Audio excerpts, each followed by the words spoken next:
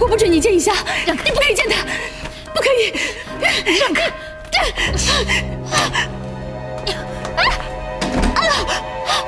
一夏，你不要相信他的话。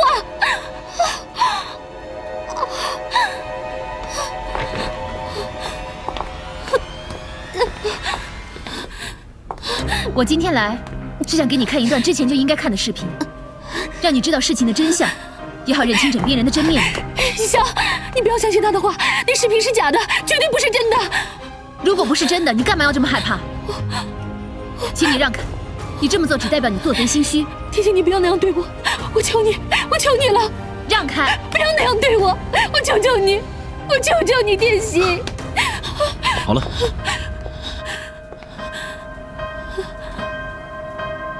你看，田小姐，不论你想给我看什么，我都不想看。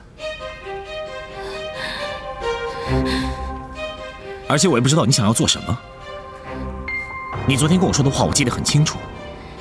你说过我们已经没有关系了，我们之间没有任何的责任和义务。那既然如此，你又何必来给我揭露什么真相呢？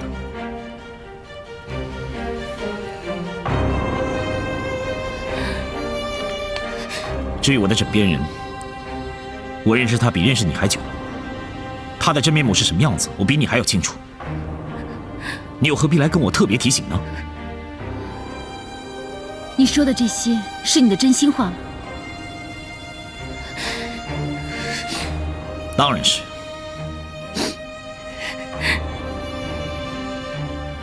既然我们已经离婚了，从此就应该桥归桥，路归路。你不也是这样希望的吗？没错，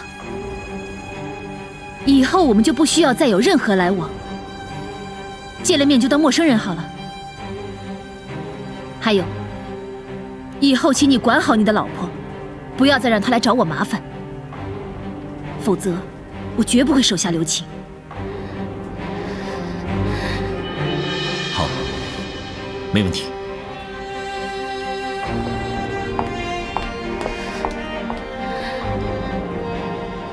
一夏，谢谢你。你谢我什么？有什么好谢的？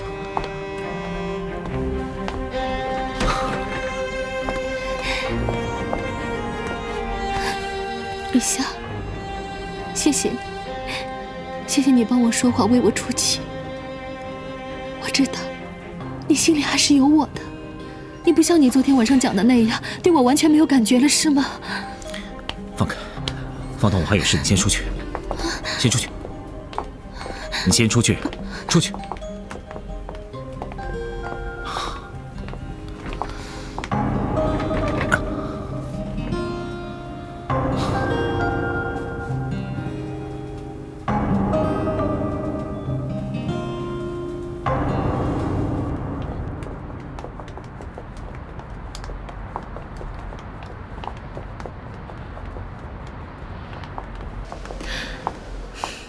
袁平。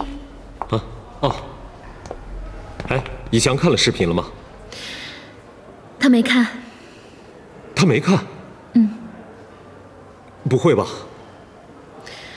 啊，我忘记跟你说，下回给他看。好吧，那我有事要先吧，待会儿电影见。嗯啊。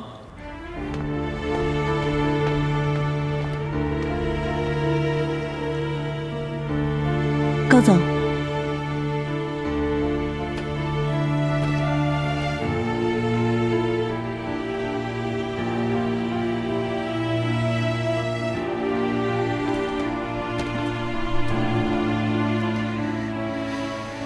甜心想跟我解约，他觉得很对不起您，辜负了您对他的信任，心里感到很愧疚。他现在人就在门外，希望您能见一下他，让他亲自表达歉意。你就跟他说，我不想见他，也不想跟他解约。高总，您的意思是？他跟我见面，说声对不起有什么用呢？事情能解决吗？事情能恢复原状吗？他要是真的把事情解决了，再来见我，那个时候可以跟他解约。你就把我的话原封不动地告诉他。好，我知道了。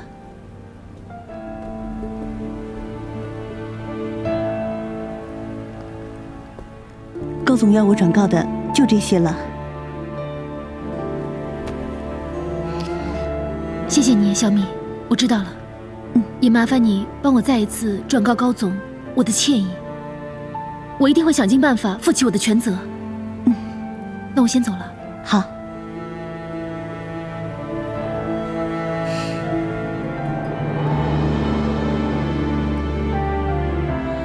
高总，看甜心的样子，好像很沮丧。没事，这是对他的磨练。他年轻，需要锻炼。如果这次能过得去的话，再大的火焰山，他都不怕。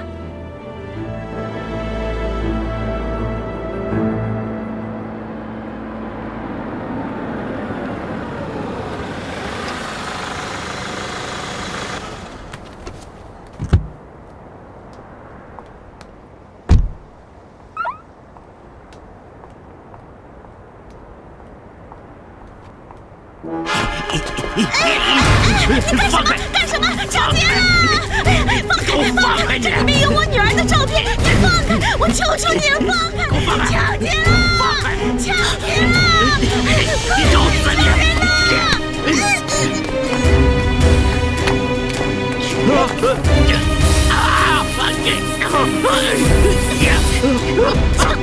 抢东西！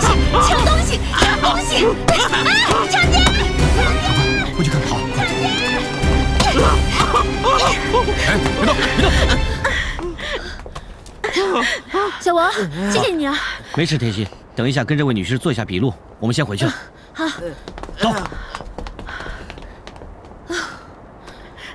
阿姨，你没事吧？我没事。血了。没事，谢谢你啊，甜心。我扶你到店里擦点药吧。好。哎，慢点，慢点，慢点，哎，小心啊，不着急。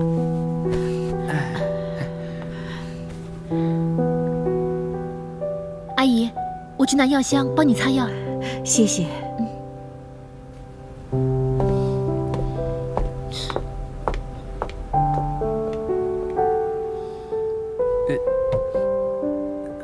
哎呀，你说这个事情啊，真是悬了啊！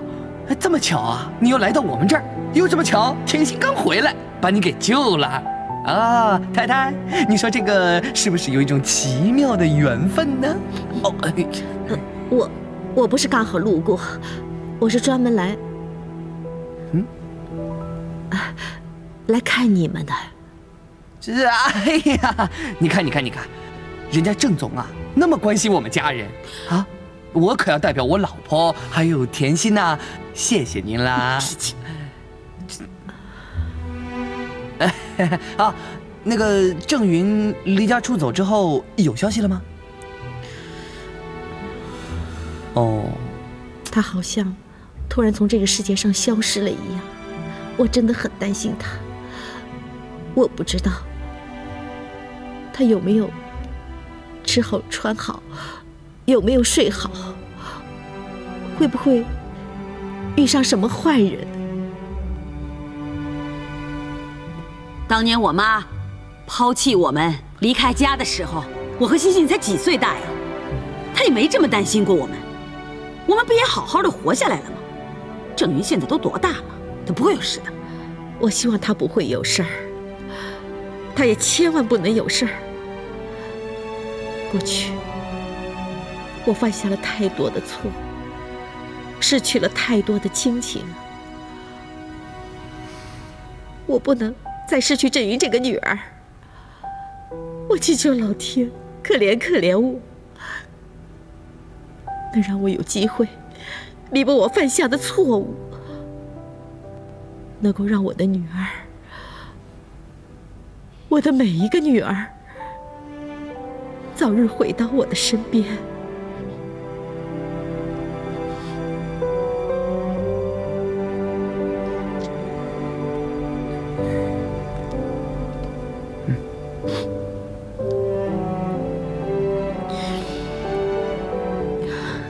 人呐，不能太贪心了。或许之前你犯的错误实在是太大了，老天惩罚你，让你跟你女儿没有缘分。切，一个女儿能回来你就偷着笑吧，还奢求那么多。本来嘛，她就是自作自受。姐，你怎么这样跟阿姨说话？啊，没事的，田妞跟我开玩笑呢。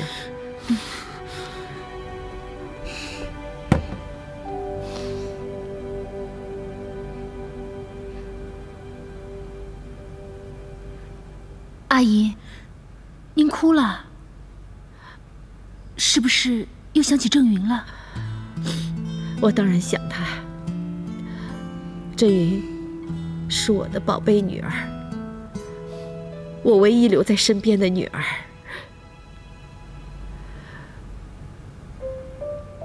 可是她就是因为你和袁平的事情，才这么不管不顾，丢下我这个妈就走了。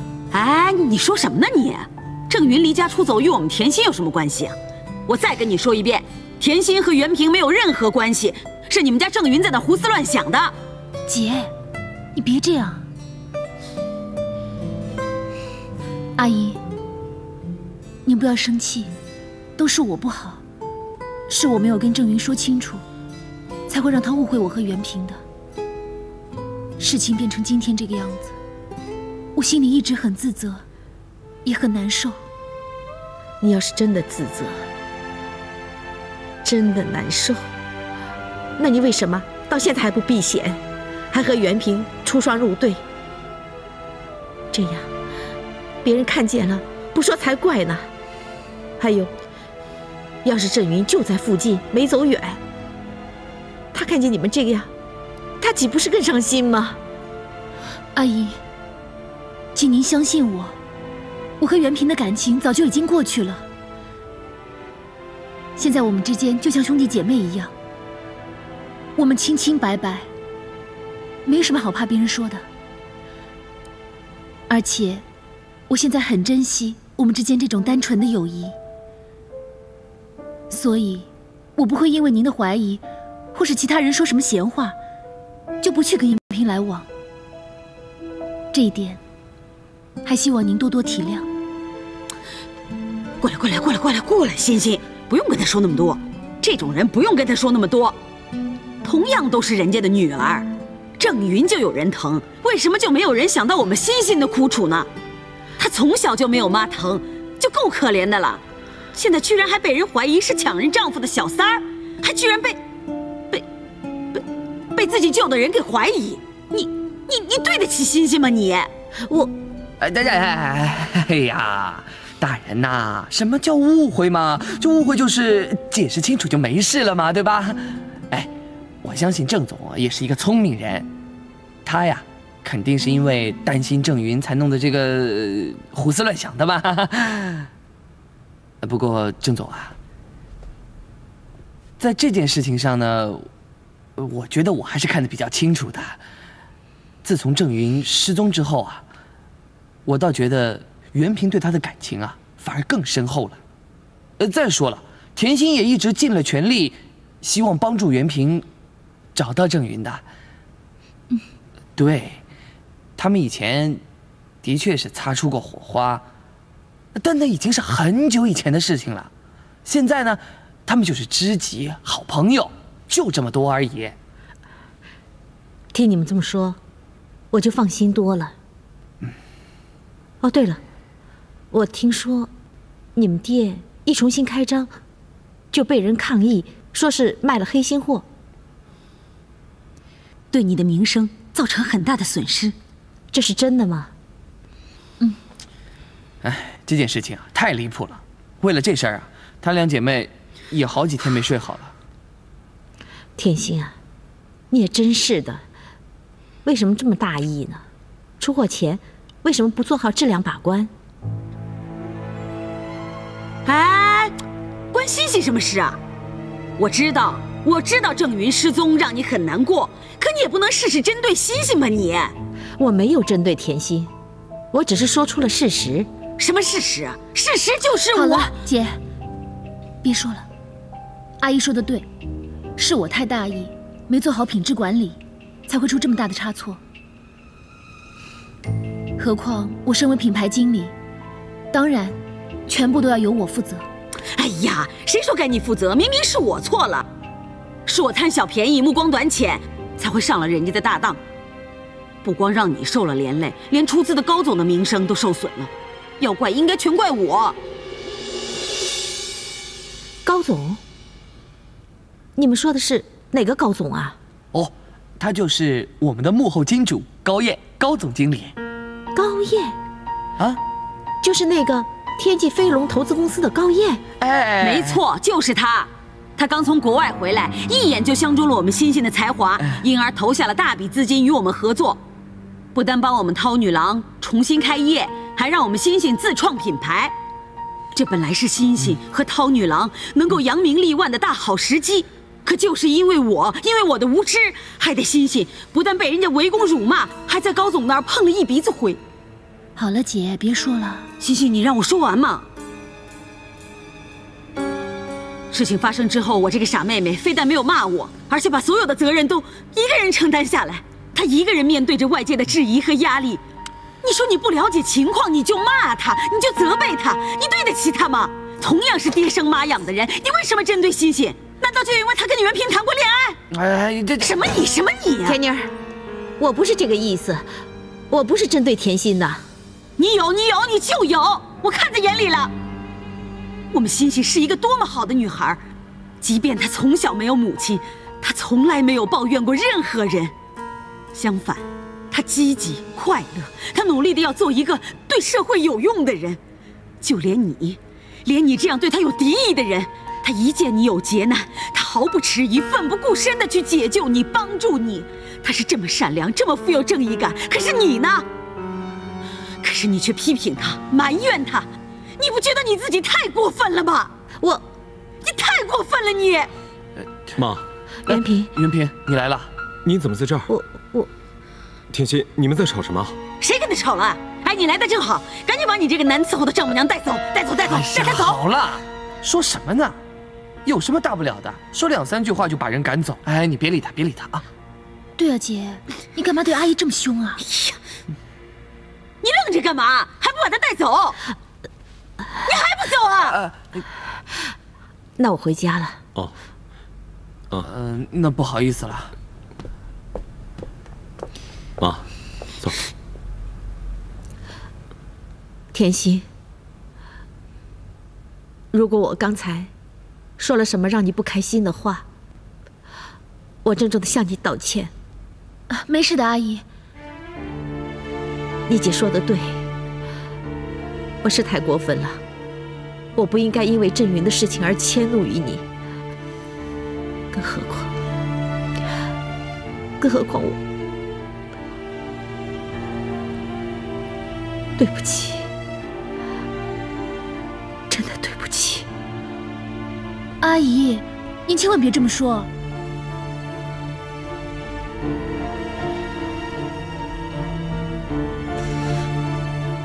袁平，你先送阿姨回去吧，路上开车小心。好，妈，我们走吧，车在楼下。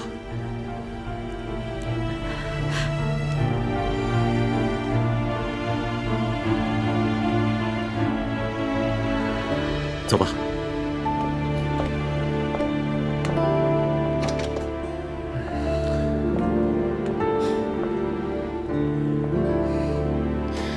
姐，你干嘛对阿姨发这么大脾气啊？你不知道，她欠你的，她就该向你说道歉。哎，姐，哎呀，姐夫，姐到底怎么回事啊？其实你知道我也不知道到底怎么回事。哎，大人呐！哎，到底怎么回事啊？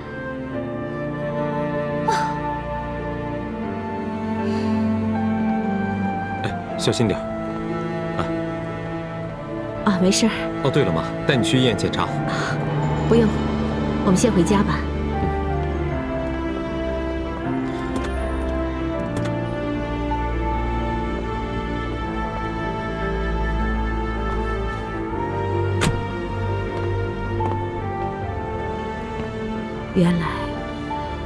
原来他们母女早就相遇了，这真是上天的安排。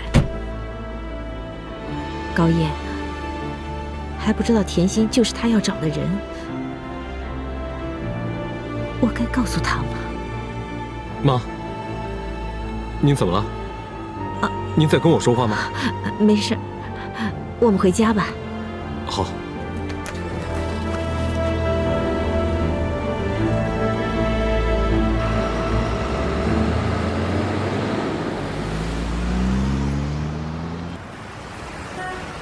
小静，哎，我之前交代给你的事情办得怎么样了？放心吧，我就收买了几个网络枪手，让他们大肆的收购容易购的货品。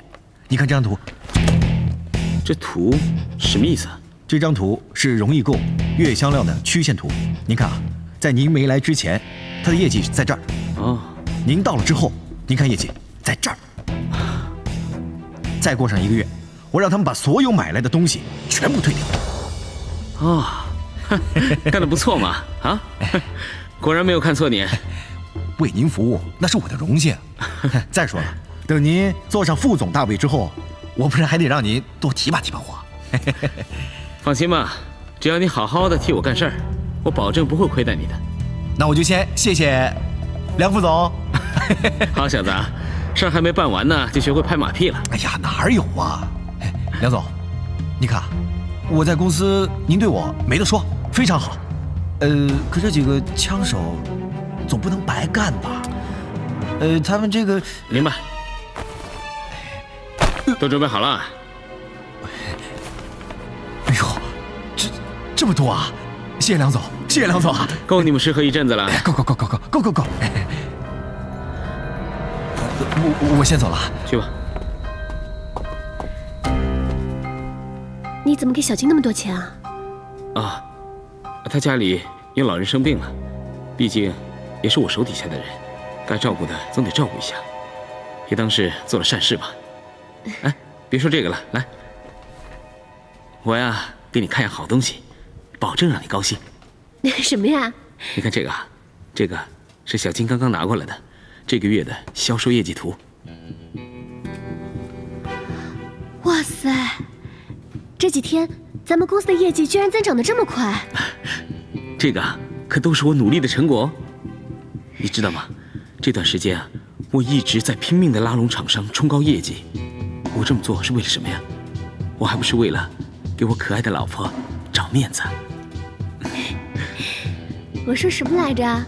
我的老公啊，一定是最棒的。妍，谢谢你，在所有人都不看好我的时候，是你一直在背后给我打气加油。要是没有你这样对我的鼓励，也就没有今天的梁飞。我爱你，老婆。好啦，别这么肉麻了，我们都已经是夫妻了嘛。我不支持你，支持谁呀？再说了，从以前到现在啊，我从来都没有怀疑过你的能力，而且我相信，只要你愿意，就一定能做到。恭喜你啊，梁副总！也恭喜你了，梁副总夫人。这样吧，晚上我们一起吃饭来庆祝一下。好啊，不过我待会儿去见个客户，这样下班以前我来接你。那就这么定了。就这么定了啊！我去定位子，那你赶快忙完就打电话给我啊。好，快去吧。拜拜。去吧。拜拜。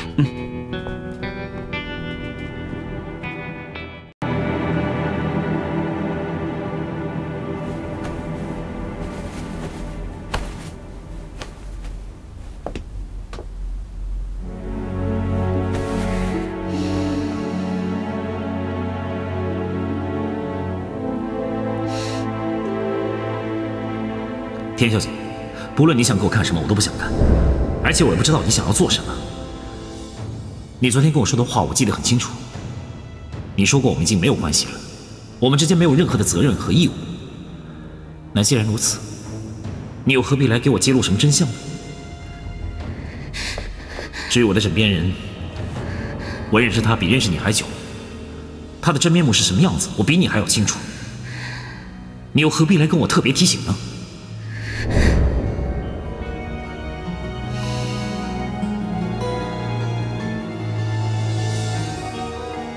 天心，你永远都别想从我手里将一香抢走。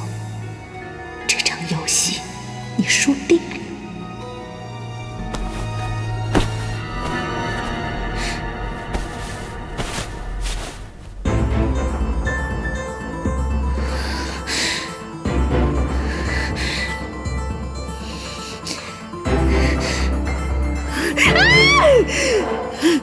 这个家里不能有你，连你的照片也不行。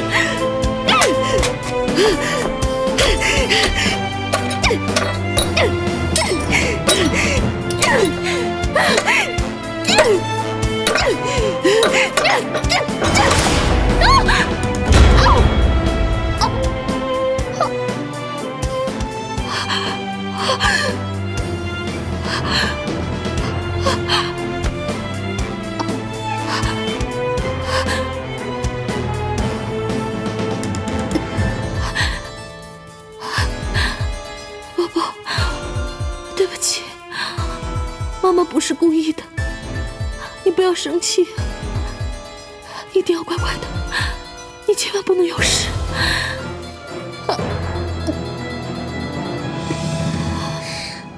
方彤，我给你和孩子买了很多营养品。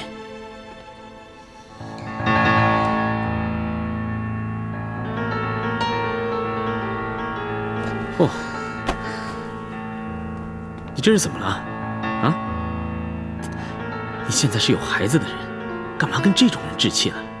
来，你看看，我给你买了好多的营养品呢，全都是上等货。今天要不要吃一点？啊？不用了，我没有胃口，你放着吧。好，好，好，孕妇最大嘛，啊？今天心情这么好啊？那当然了，你知道吗？你孩子的父亲，也就是我，马上就要坐上副总的位置了。怎么样？高兴吗？这么快啊？现在就已经完成业绩目标了？20%的业绩增长，而且还有得多。所以你说，这个副总的位置，是不是非我莫属？恭喜你了，离你的目标又近了一步。那是当然的。为了让我们的孩子可以含着金钥匙出生，我当然要加倍的努力，好让他能过上最上等的生活。没想到你这么一个唯利是图的人，会想当个好爸爸。方彤，其实只要你愿意的话，我不但会是个好爸爸，我还可以是个好丈夫。不必了，我已经领教过了。方彤，我知道你现在一颗心全都在周以翔的身上，不过没关系，你只要帮我得到我想要的东西，我就会帮你达成你的心愿。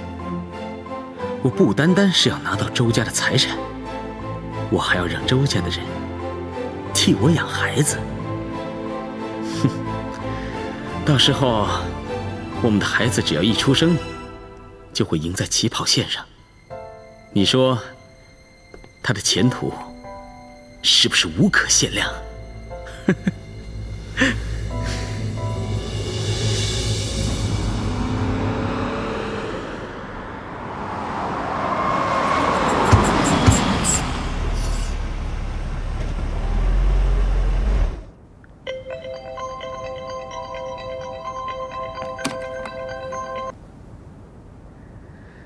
喂，妈，我都知道了。我啊会把补品交到大嫂手里，告诉她是你的心意，让她好好照顾周家的小宝贝。我说您就放心吧。好，那晚上见。拜拜。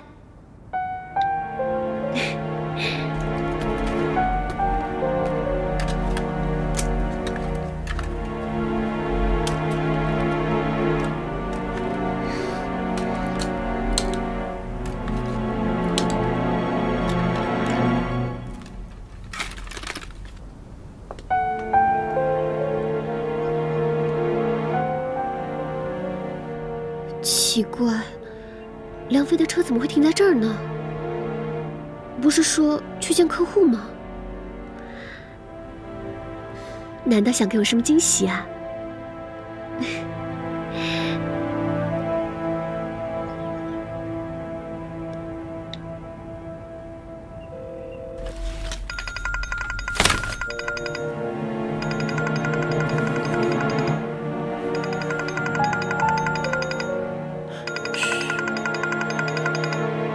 喂，我的小公主，想我了？你在哪儿呢？我在陪客户呢。真的在客户那儿吗？对啊，怎么了？还是你又想给我什么惊喜啊？什么惊喜啊？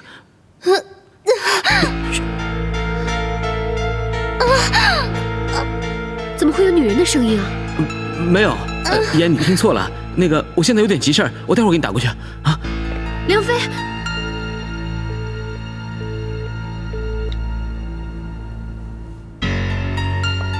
你怎么了？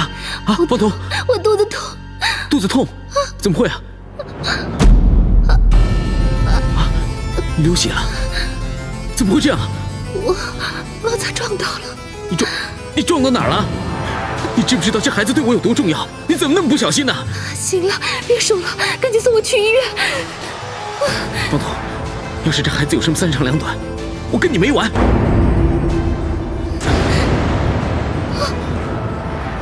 什么是你的孩子？妍。妍，你怎么会过来的？你不是说你去找客户吗？方彤就是你的客户。不是妍，你听我说，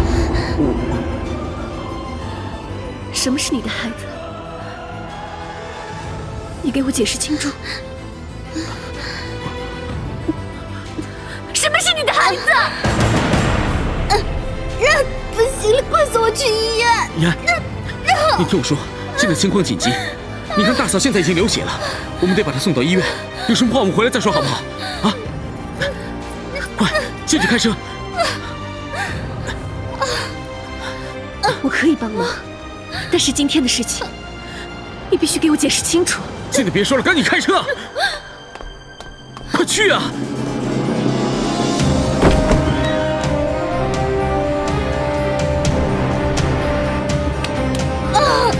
怎么样了？快说怎么样了？好痛！啊！再坚持一下啊！再坚持一下，再坚持一下，医院很快就到了啊！再忍忍，再坚持一下，坚持住啊！你还看什么看？赶紧开车，快点！坚持一下。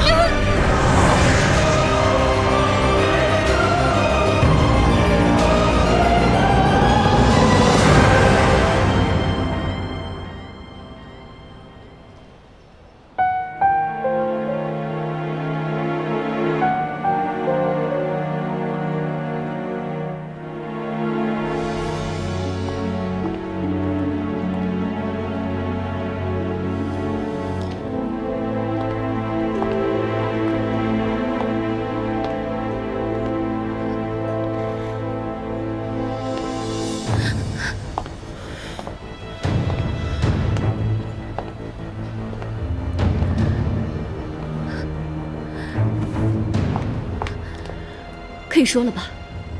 你跟方彤到底什么关系？说话呀！心虚了是吧？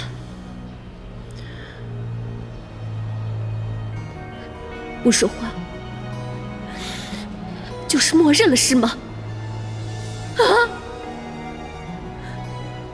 我对你那么好，什么都给你，相信你。为你争取，她是我们的大嫂，你怎么可以跟她胡来？你简直就是畜生，王八蛋！妍，我警告你，你别再胡闹了。我胡闹吗？你都欺负到我头上来了，我胡闹怎么了？王八蛋！妍，你冷静一点行不行？你听我解释，我跟方彤。我跟大嫂真的没什么，你误会我们了。你当我是3岁小孩吗？我刚刚明明听见你跟他说，要是我们的孩子有什么三长两短，你跟他没完。我每一个字都听得清清楚楚的，你还有什么好解释的？是，我确实是这么说。可是你没有听到我们之前说的，你不知道前因后果。什么前因后果？你说呀，说呀！我回到家的时候，我看到大嫂特别的生气，她说大哥根本就不关心她跟孩子。那我看到她这样，我总得安慰她吧。所以我跟她说，我说我跟以安肯定会把她的孩子当做我们自己的孩子一样，因为大哥的孩子跟我们的孩子还不就是一样的吗？我这么说有什么错？你还狡辩？你当我眼睛瞎了吗？我刚刚在车上看见你对着方彤姐，又是握手，又是擦汗，你对我都没像对大嫂那么关心过。你说你们没什么，鬼才信！以安，你知道当时情况多紧急啊！大嫂在车上那样，我怎么可能不顾她？而且，方彤是你的大嫂啊，她是你的大嫂，也就是我的大嫂。话说回来，她现在肚子里的孩子是你们周家的长孙。我这么做难道不是为了你们周家好吗？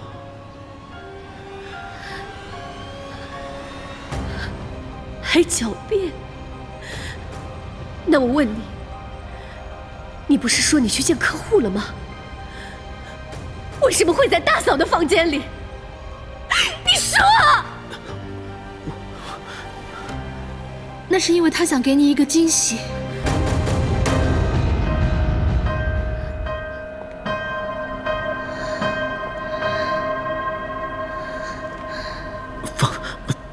大嫂，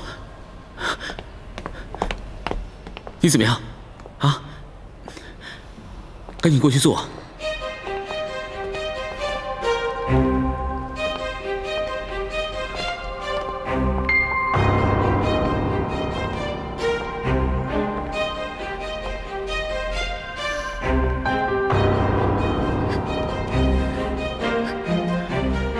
你现在感觉怎么样？啊？医生到底怎么说？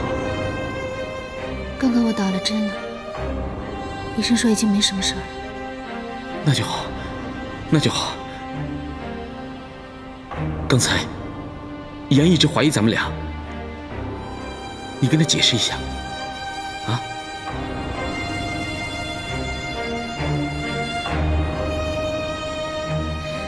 怡安，梁飞今天来找我，是为了给你一个惊喜。惊喜？什么惊喜？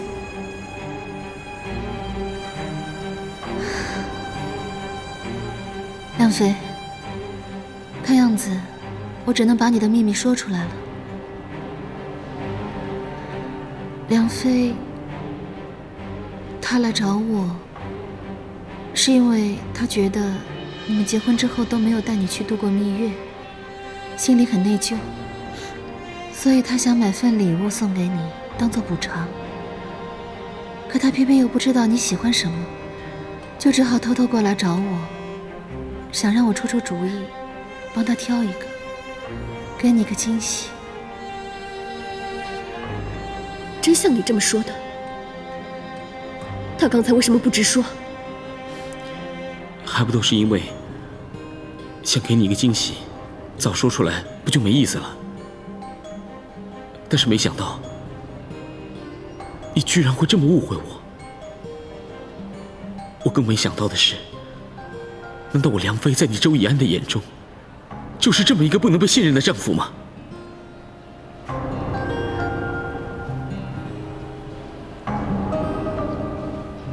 说到这里，我也觉得很难过，很委屈。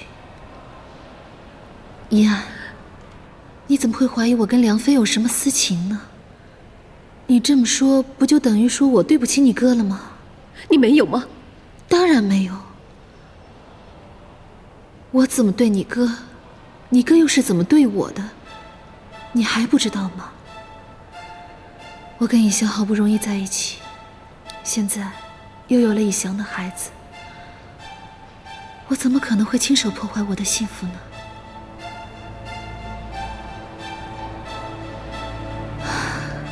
说实在的，我还真的是很羡慕你们。梁飞对你那么体贴，那么爱，为了你拼命去争取公司的业绩，这些都是给爸妈看的，又私下里偷偷的给你准备礼物。如果以翔对我有梁飞对你的一半这么好，我就心满意足了。没想到你会误会我，误会梁飞，我真的活不下去了。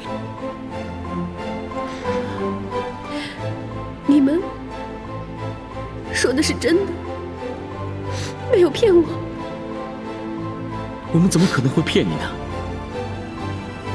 你想，怎么说方彤也是你大嫂，你这么说我，不就等于说我跟大嫂乱伦吗？这是极其损害名誉的事，你知不知道？你觉得我梁飞会是这样禽兽不如的人吗？好，既然你这么不相信我对天发誓总可以了吧？苍天在上，我梁飞要是做出一点对不起周以安的事情，我就天打雷劈。好了，别说不吉利的话。以安，以安，你相信我了。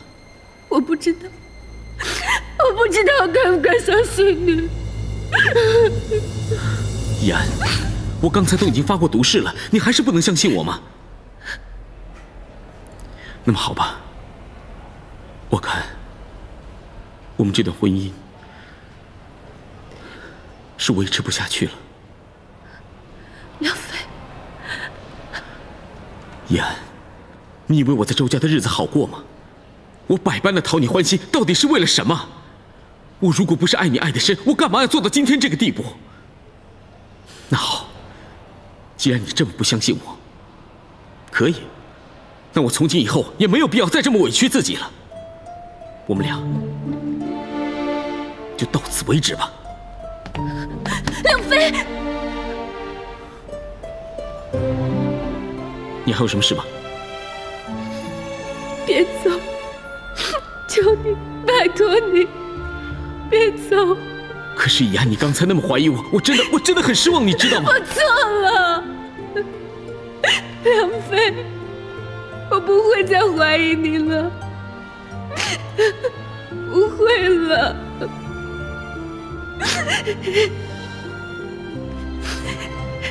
不会再怀疑你了。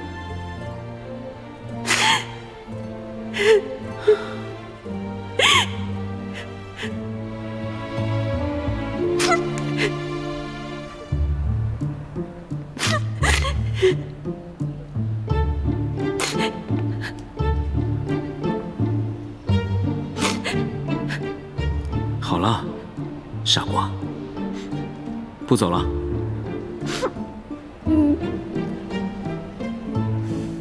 但是你以后千万不能再这么怀疑我了，知道吗？好了，不哭了啊，不哭了，乖。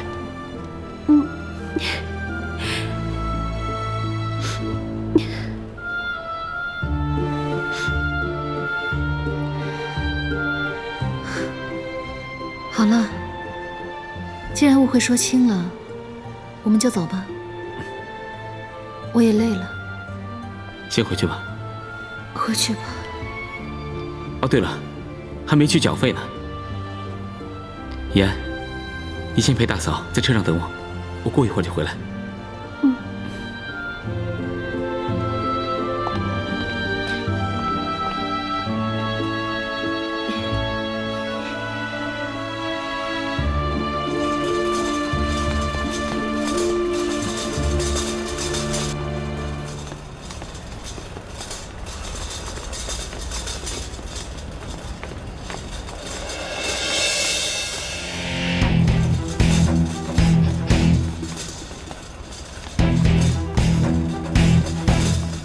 哎，对不起，请等一下。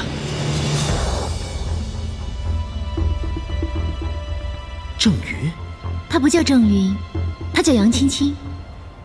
杨青青？她怎么回事啊？她不久之前遭遇了车祸，脑部受了重创，曾经清醒过，但是又昏迷了，一直住院到现在。他没有家人吗？有一位赵先生去缴费了，一会儿就回来。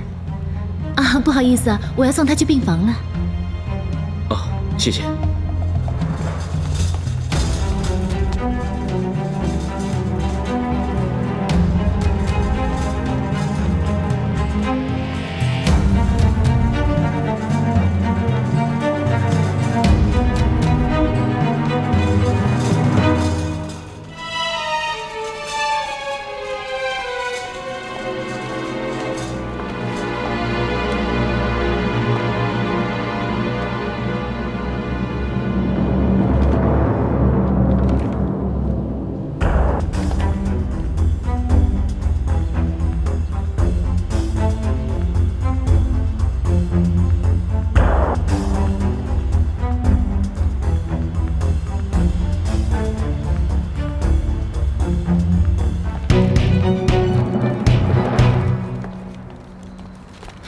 妍，怎么才来啊？干嘛去了？不好意思啊，实在是人太多了。走吧，我们回家。嗯。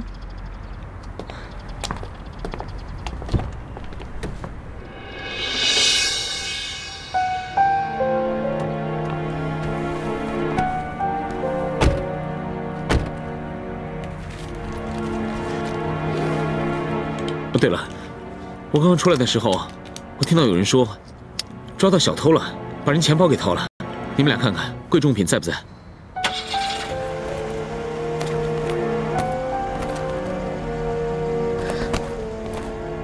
我的钱包呢？钱包没了。那个钱包不会是你的吧？赶紧去看看。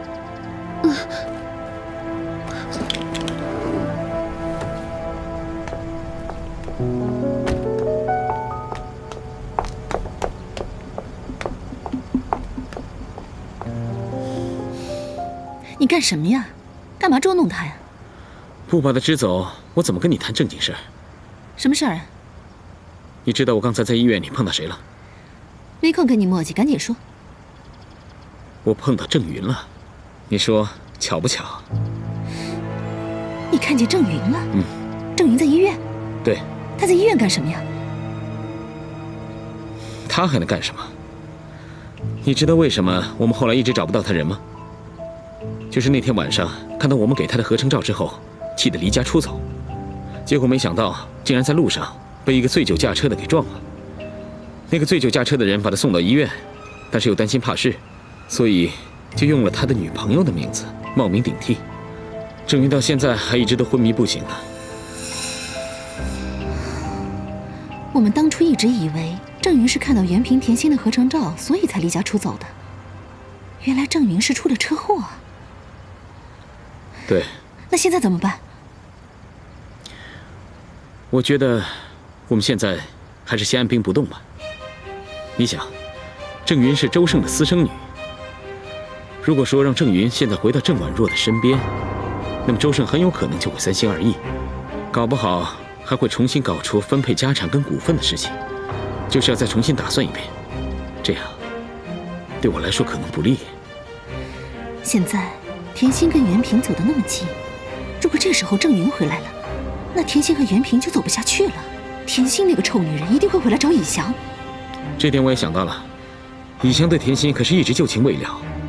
可如果甜心真的回来纠缠以翔的话，我看你这个周家大少奶奶的身份，恐怕是撑不下去了。既然这样，我们一定不能让别人知道郑云现在的情况。那还用说吗？我现在一定要找机会打出这张王牌，我看能不能得到更多的利益。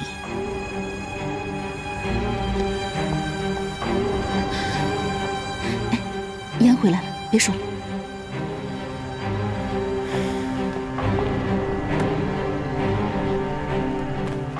怎么样，找到没有？我问过前台了，没有人捡到钱包啊。哎，这不是你的吗？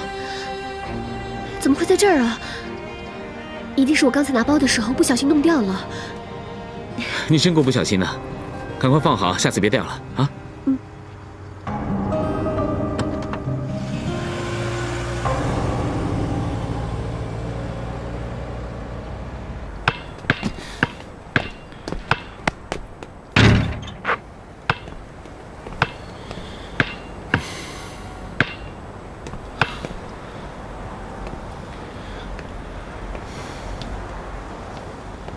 来了。找我干嘛？不是要来打篮球吧？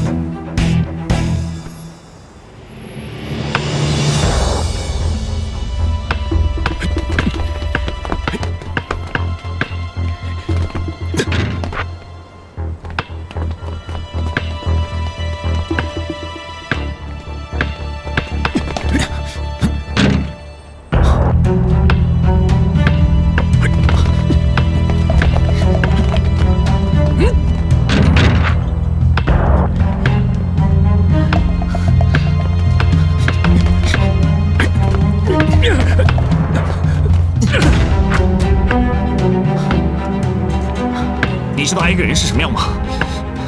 你说呢？爱一个人应该是希望他过得很好。如果你可以给他幸福，我可以祝福你。但前提是，必须是单身，你才可以和甜心在一起。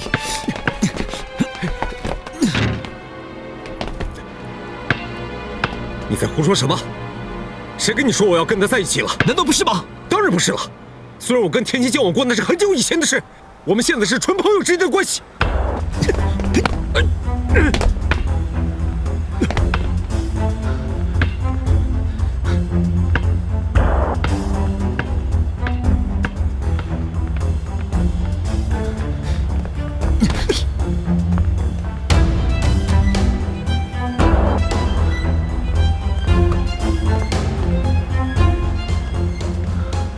怎么样？怎么样？昨天我都亲眼看见你跟甜心进旅馆了，你还想骗我？你跟踪我们？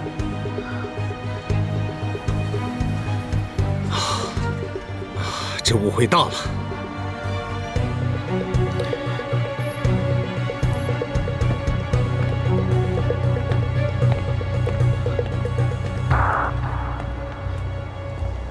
明明，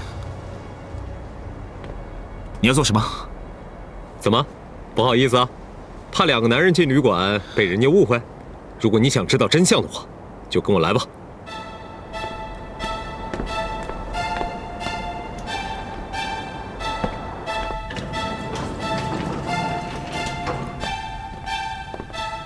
哎，到底带我来这里做什么？你不是想知道我昨天和甜心做什么吗？来就知道。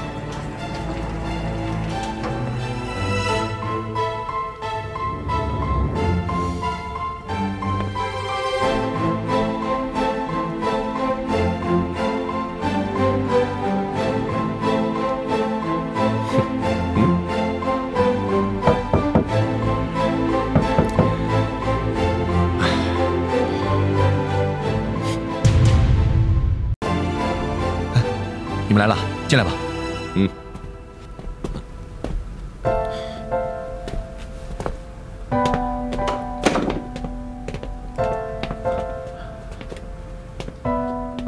这是张鹏的秘密基地。张鹏是我的好朋友，是个调查专家。我请他帮我找一下小云的下落。你们家甜心呢，也请他来修复一段手机里面的视频。视频？就是甜心要拿给我看的视频吗？哦，难怪甜心说你都不看的视频。原来啊，他误会了，他以为我和甜心来旅馆是开房间，所以你赌气不看那个视频吧？都是你啊，张鹏，选的什么鬼地方，当什么秘密基地啊？把我和甜心都害惨了。抱歉，抱歉。别抱歉了，你那儿应该有手机的备份吧？那既然以翔都来了，就趁这个机会看一下吧。好，到这边来看吧。就这个视频。哎，甜甜，可不可以放大一点？可以。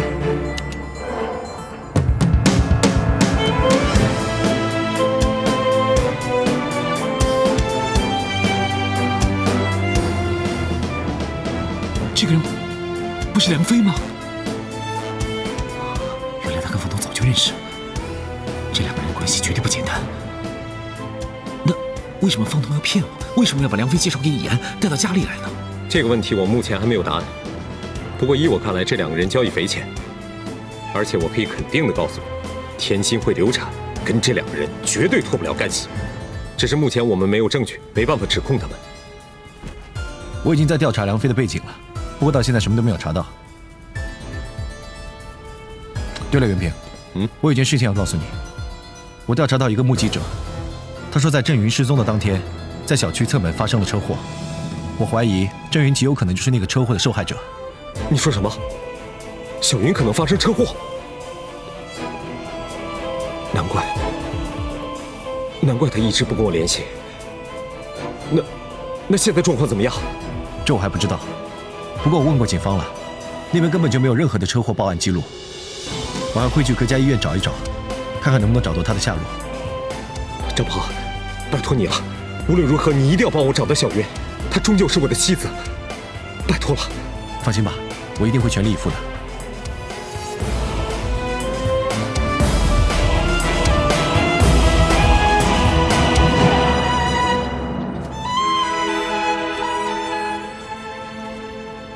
刚才听你和张鹏的对话，我感觉你对郑云不是没有感情，甚至可以说你对他感情很深，对吗？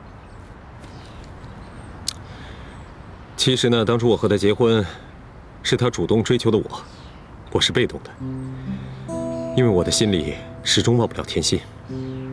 我一直认为她是我这辈子最爱的人，直到小云离开之后，我才发现，原来我最爱的人就在我身边。而且我和甜心之间的感情早就升华成友谊了。哎呀，我真是个大傻瓜，总是要失去之后才懂得珍惜。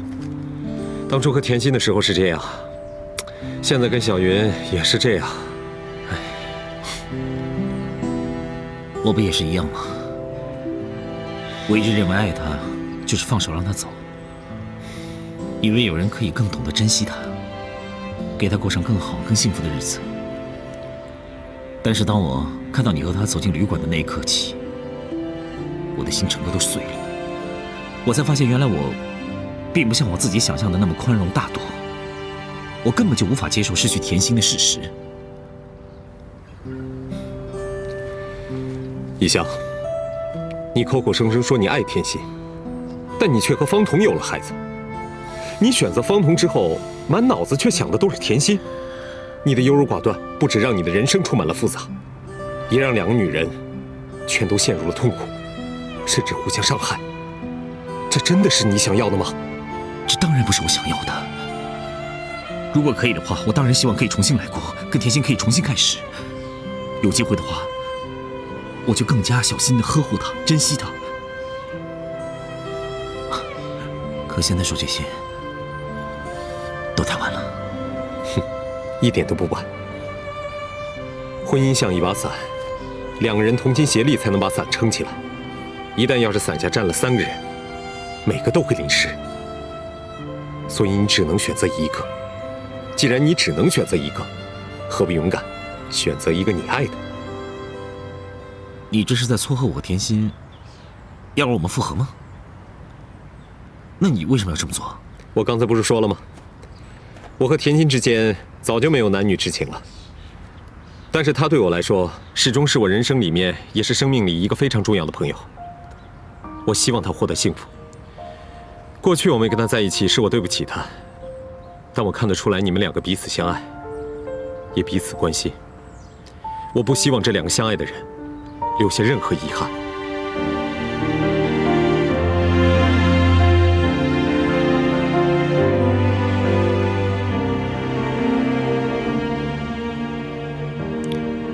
可是现在，我要对另一段婚姻负上责任。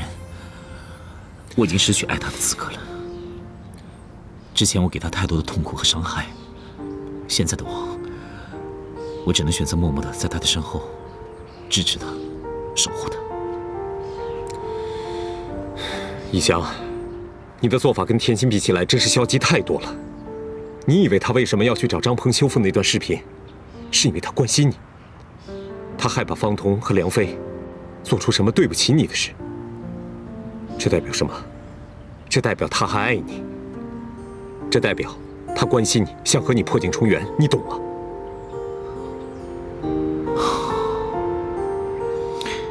方彤和梁飞的事情，我会想办法解决的。叫甜心别查了，我怕她会有危险。哦，对了，甜心的店卖劣质商品，被人说成黑心货这件事情，想到办法解决了吗？还没有，这件事有点棘手。甜心是位设计师，他必须要面对广大的消费者，还有背后的投资人，要安抚他的姐姐、他的姐夫，他最近忙得焦头烂额了。现在最重要的是想办法找回消费者的信心，怎么样摆脱涛女郎卖黑心货的阴霾？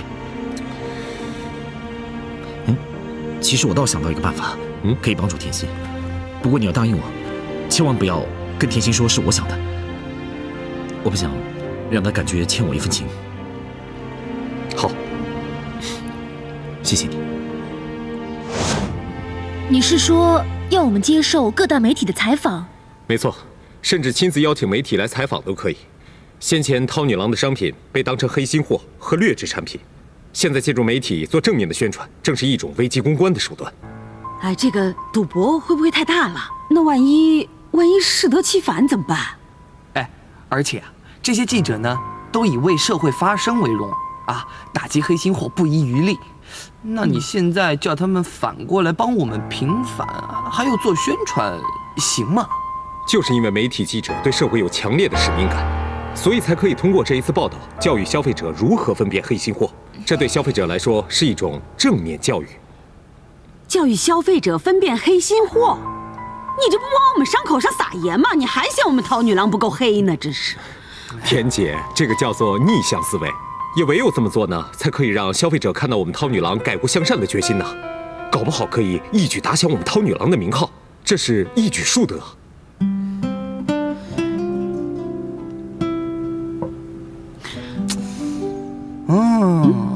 听着听着，干嘛？袁平说的好像有点意思啊。哎，星星，你怎么看？我赞成。利用逆向思维来处理涛女郎目前的危机，同时又可以帮涛女郎达到宣传的效果。这个办法的确是一石二鸟。万一那个记者他不采访我们，或者说那个记者他采访了又往坏处说呢，那怎么办？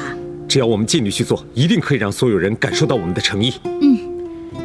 袁平说的没错，除了这件事情之外，我们还要赶紧回收那批不合格的货品。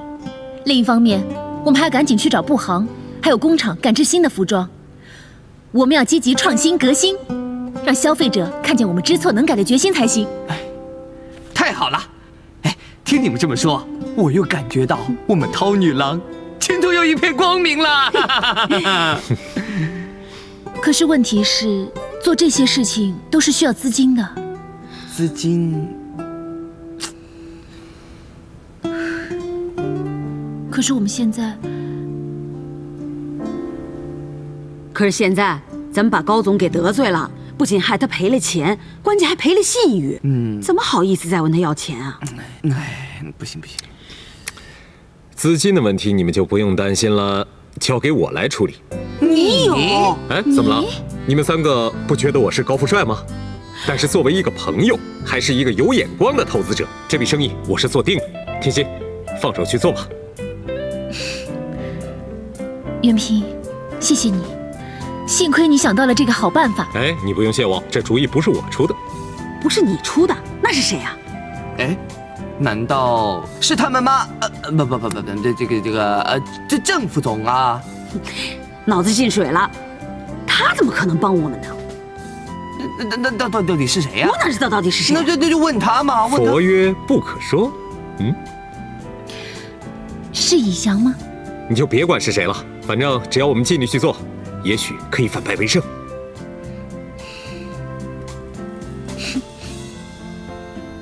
好，今天这个评判的决定就是，yes， 哎呦，真是啊，好啊。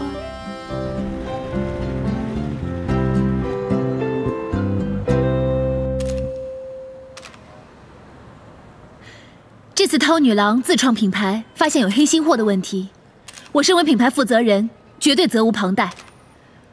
我在这里真心诚意地向广大消费者道歉，对不起。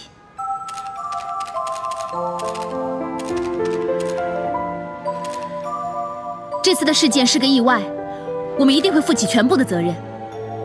凡是购买我们涛女郎商品，随时都可以来找我们退换货。同时，这件事情也带给我们一个警示：将来的商品质量上，我们一定会做到严格的控管和把关。我也呼吁所有民众共同来监督我们涛女郎的商品，让涛女郎成为真正属于大家的自创品牌。没错，涛女郎是我们的自创品牌，其实也就是大家的自创品牌。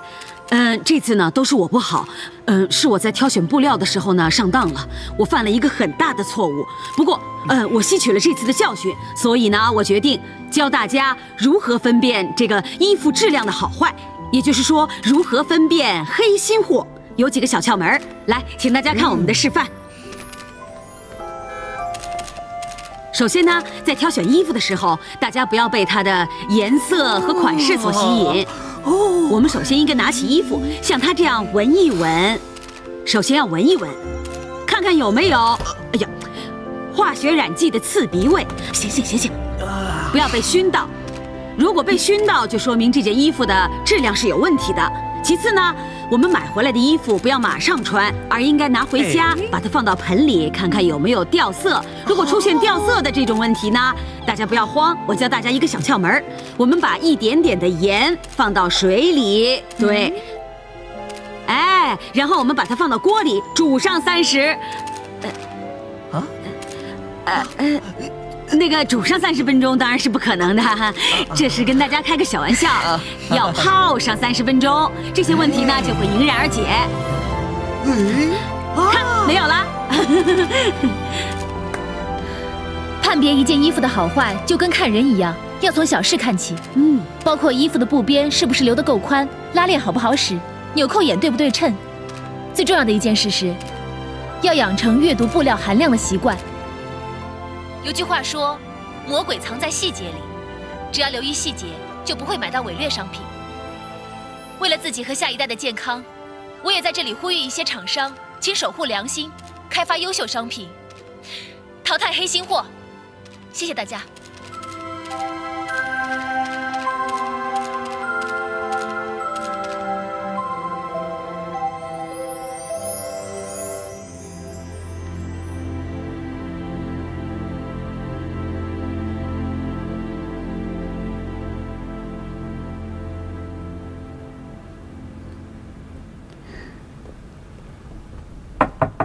进来。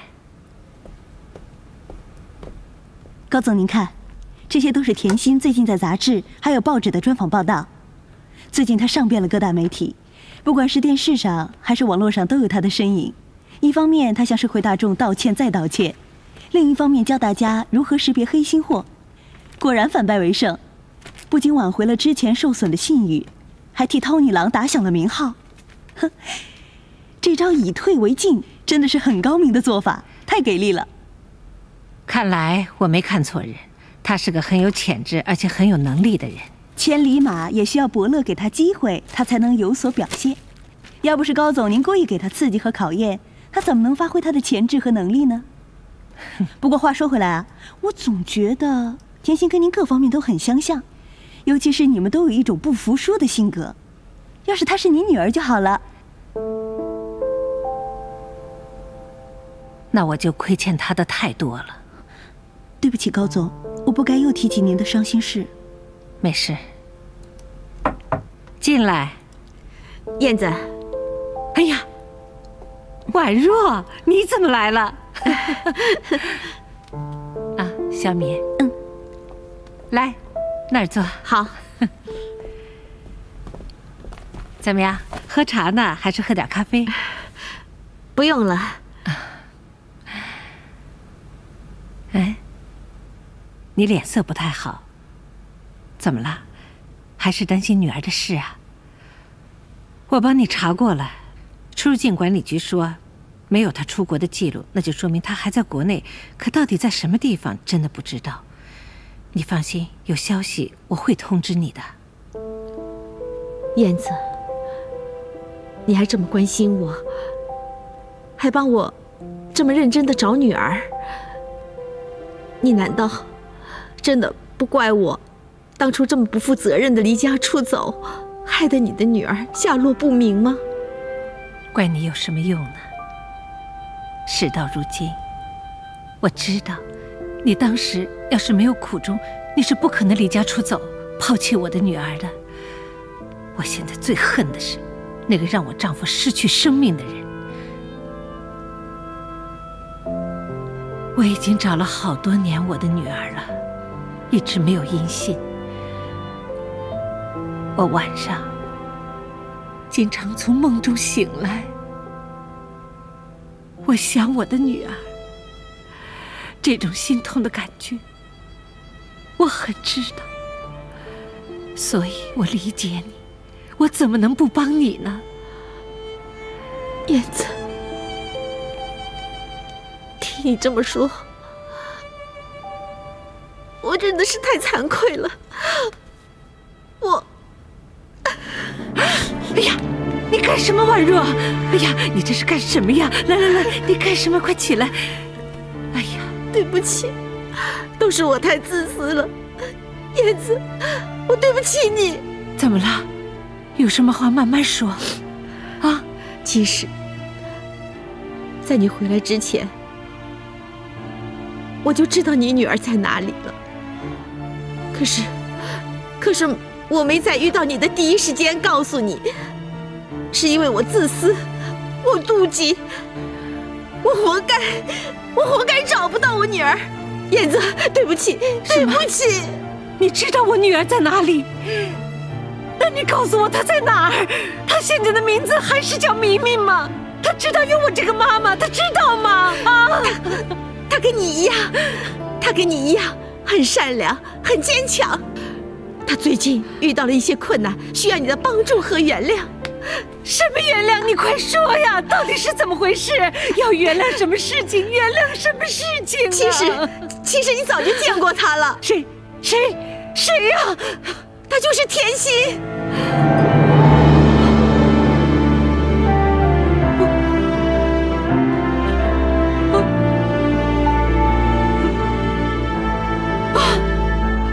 怎么是甜心？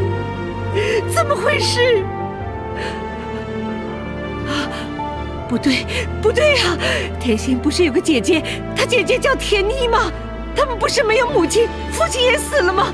怎么会是甜心呢？这个故事听起来是不是很熟悉呀？那个不负责任的妈妈，就是我。甜妮儿是我的女儿，是我跟田老大生的。当年我出走以后，是甜妮儿代替了我这个不负责任的妈妈，把甜心抚养长大。在甜妮儿心里，她一直认为甜心就是她的亲妹妹。也正是因为这样，她明明知道我是她妈妈，可是她始终不肯跟我相认。老天怎么这么捉弄人？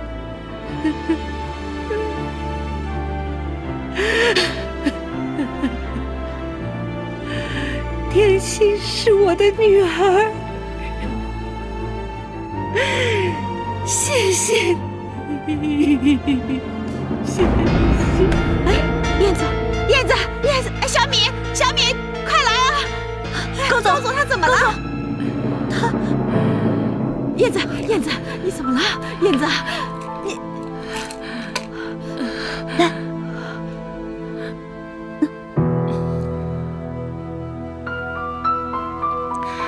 燕子，你这是怎么了？没事，我这病都是老毛病了，吃了药就没事了。老毛病？那你看过医生没有啊？燕子，你现在找到女儿了，你一定要保重身体啊！谢谢你，周女士。高总吃过药之后就没事了，你让他安静一会儿吧。那好，那我就不打扰你了。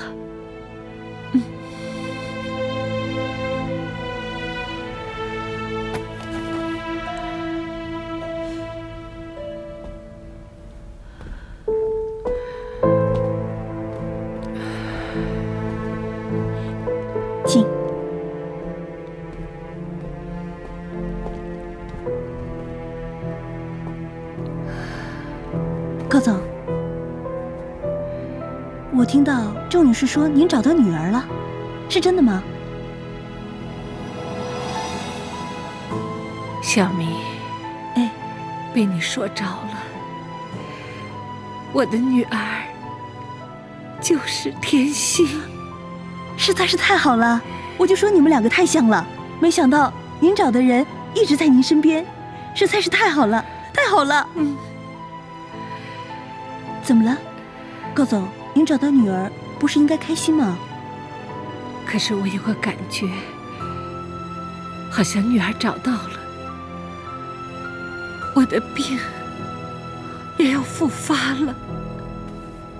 高总，您千万别这么说，我相信上天他不会这样捉弄您的，您别胡思乱想，我马上给您安排医院接受检查。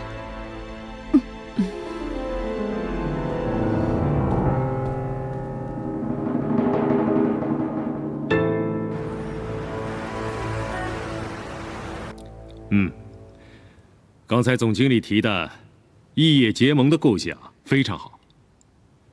雷总啊，是，你们企划部马上接手，尽快的写一份项目计划书给我和总经理看。是，董事长。如果没有其他的事，今天的主管会议就到这儿结束了。好，等一等。副董事长有事吗？上次董事长说过，只要公司这个月的业绩比上个月增长20%，之前我颁布的任梁飞为业务部副总的人事命令就立刻生效。现在这个月已经大大的超过了这个指标，董事长也应该信守承诺吧。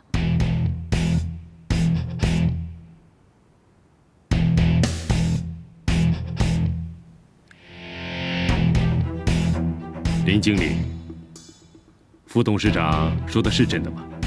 是没错，梁经理利用低价促销，确实让业绩提高了不少。不过什么呀？只要他的业绩达标不就行了吗？怎么，你比不上人家，就趁机说人家坏话，给人家小鞋穿是不是？这样吧，如果大家都赞同梁飞任业务部副总，我们就鼓掌表示通过。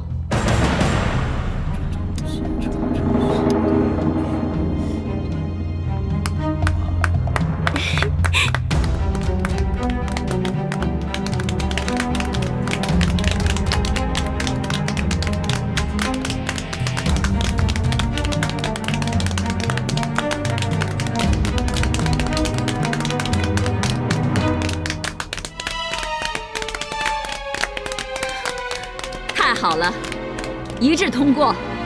现在我宣布，梁飞从现在开始就是我们荣易购业务部副总。